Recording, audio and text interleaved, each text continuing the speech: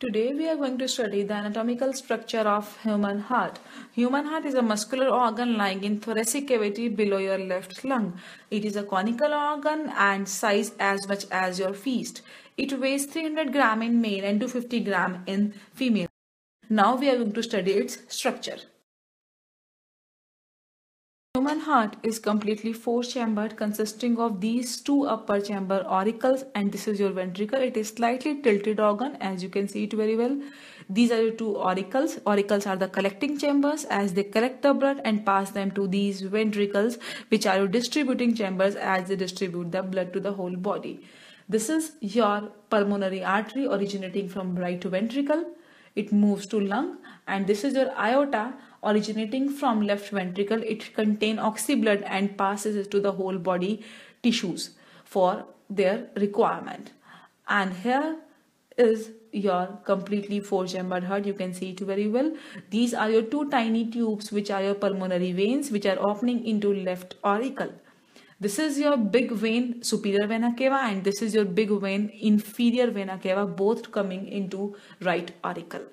So this is your wall between auricle and ventricle, which is controlled by the cords. Likewise, here also between the right auricle and right ventricle, we have the wall which is controlled by the cords. This is also the wall which maintain the flow of blood from ventricle into these great arteries. Now we will show you the flow of blood in these. Blood is coming by this way. This is your deoxy blood pouring into my right auricle, and then from the right ventricle it is moving to pulmonary artery like this. This is your deoxygenated blood. So it is coming from superior inferior vena cava into right auricle, and then from right ventricle it is moving to the lungs via pulmonary artery for oxygenation. This is your oxygenated blood coming from pulmonary vein into left auricle, and then via left ventricle it is moving to systemic aorta, and from the aorta it is moving to the whole body cells. Likewise, this is your oxy blood showing the flow of oxygenated blood in our body cells. So this is your human heart. Now start the labeling part. This is your left auricle, upper chamber. On the left side is your left auricle. This is your lower chamber on the left side. Yes, this is left ventricle, the bigger chamber. Yes, here we have right auricle. On the right side, the upper chamber is your right auricle, and below the right auricle we have right ventricle.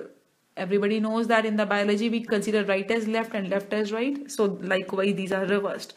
So these are the two tiny tubes, pulmonary vein coming from the lungs to left auricle. This is a pulmonary artery going from the heart to the lung, containing the oxyblood in it. This is your aorta containing oxyblood and moving to the whole body tissues. And this is your interventricular septum, which separate your two ventricles. Likewise, we have completely divided four-chambered heart. This is your interventricular septum. This is superior vena cava, in which we have deoxyblood from the tissues lying above the heart.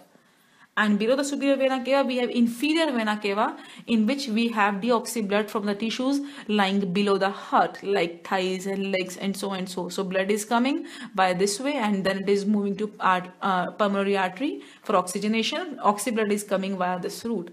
So this is your pumping organ, beating 72 times per minute and pumping 2 types of blood at one time. For your queries and valuable suggestions, please leave your comment. This is Nupur Gupta classes, and we will see you soon in the future. All the best, students.